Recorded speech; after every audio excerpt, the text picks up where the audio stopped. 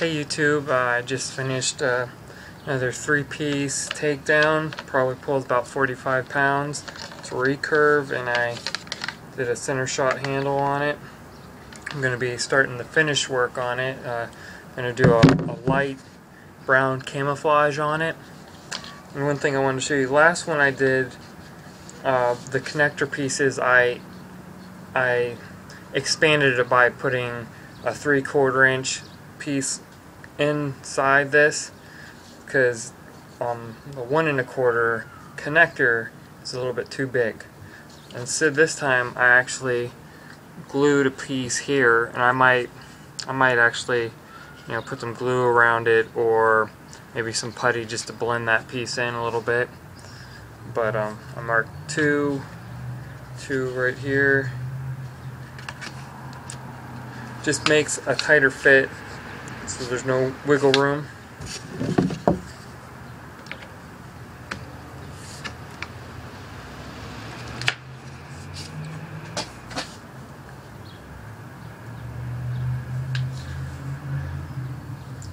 I'll show you this thing strung up a little later, but right now I'm gonna show you what I do to paint some of my bows. I'm gonna start off with a light brown coat. I'm gonna basically hit the entire bow and then give it a little green accent to it. Just lightly hit it here and there with a hunter green, and I will show you what that looks like in just a minute.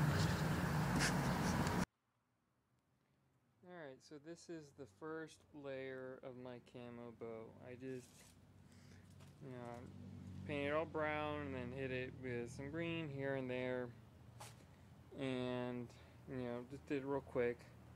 Doesn't have to look pretty. All my techniques are real simple, doesn't take any skill whatsoever. When this dries fairly well to the touch, I'll just rip random shapes and pieces of tape and place them all over the bow. And then once that is done, I will just lightly mist the whole thing with a dark brown. I believe the paint's called an espresso brown. And I will show you just before I hit it with that brown what the tape looks like, and I'll let you see what the rest of the process looks like then.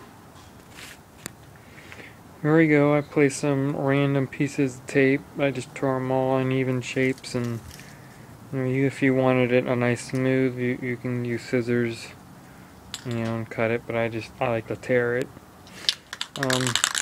Let's see, here's my paint. I use satin espresso. It's a dark brown. I'm basically just gonna stay back pretty far and give it a good mist.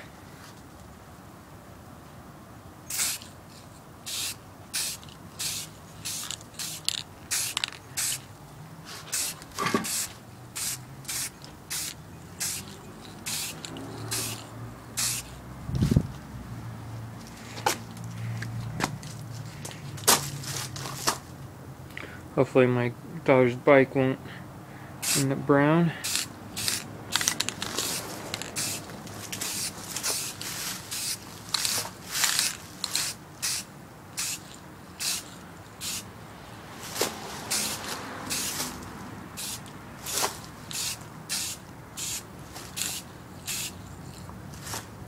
Just a light coat. You can tell the difference between that and when I flip it around to the other side. It's got that light brown.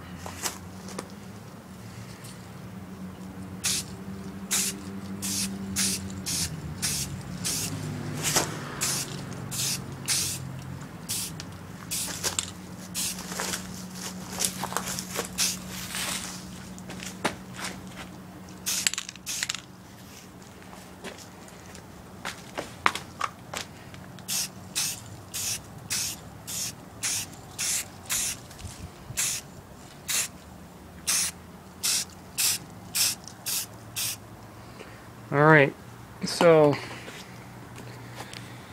I'll let that dry a little bit, and the next step will be to peel the tape off. Don't throw it away, because then I will reposition it back on the bow in different spots, and then hit it again with the light brown and the green that I used on the first coat. And I mean, you could take the tape off now and it will probably look still pretty cool, but by repositioning the tape and hitting it with the first two colors, the light brown and the green, you're gonna have several different layers of colors. That's what I did in my first camo bow. I just used some different colors, but that'll be the next step.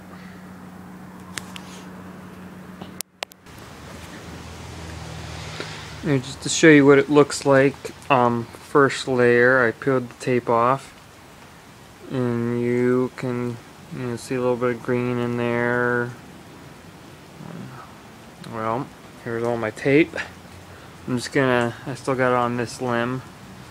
Gonna put it all back on there in different spots, crisscross it, and then I will hit it with light brown and a little bit of the green too, and we'll see what that looks like. Alright, so the paint has been removed, and here's my light brown nutmeg paint. I'm gonna hit it just real light. I still want some, the other color to show through on spots. And I want all the colors to really show through, so you're really just misting it.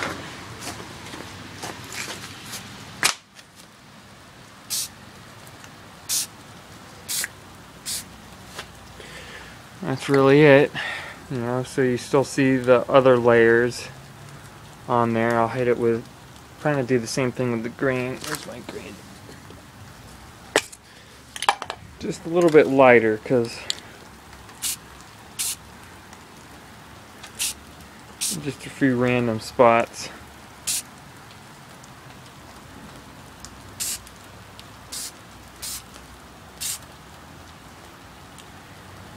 There we go, and I'll turn it around, do the same thing. You could do this with any colors that you choose. I'm doing 3 colors. I'm sure you could do more colors than just 3.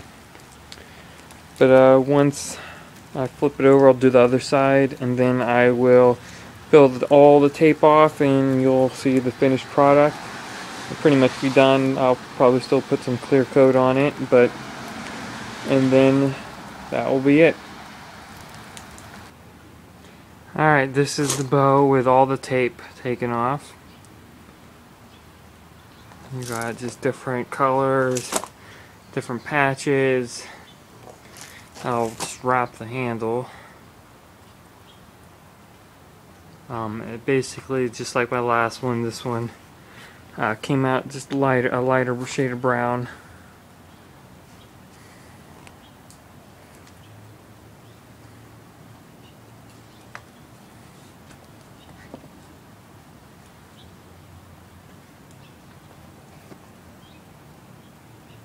But that came out. I'll let it, put some clear coat on it, let it cure for a couple days, and then I will probably try to shoot it for you. And another thing I wanted to show you guys was, someone asked me if I'd be willing to make them like an PVC archery release, something like Nick's. I made this kinda several months ago. Then it was just a piece of PVC, and how it works is, let me hold it right first. There's a little hook right here, little hole where you hook the string onto, and you pull it back like that, and when you're ready to fire, you basically just point that finger, and the whole thing will swivel on your finger and let go of the string. Now, what I didn't like about it was it's a little bit uncomfortable to pull back. Well, not too much more comfortable than just pulling on the string with your fingers. So my idea was to put some putty on it, you know, and sand it a little bit like that. This one was just done real quickly. I could make it look a lot nicer. I was just trying to see what it felt like. But it does feel very comfortable to pull back like that.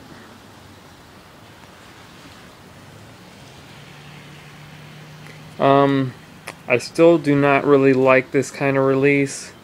It's just, it feels comfortable to pull back. I fixed that problem, but I'm not comfortable with, you know, how you actually release or fire the bow. But I am happy with the way this came out otherwise, but I will myself, I like shooting either with fingers or a caliper release, the one that's got like a little trigger on it that you wrap around your wrist. But I don't know, this was definitely a lot more comfortable once you thickened it up a little bit with some putty. I don't know, tell me what you guys think of this. It's definitely an improvement of just making it out of just strictly PVC. But and there's the bow. Thanks for watching.